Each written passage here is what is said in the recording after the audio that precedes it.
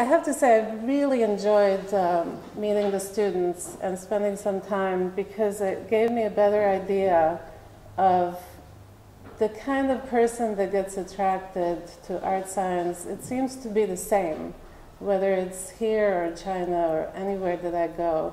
And that's people very much like me that have gone through many, many different experiences to finally come to this place that's looking at how to combine the left and the right brain and to figure out ways to deal with the changing of the consciousness.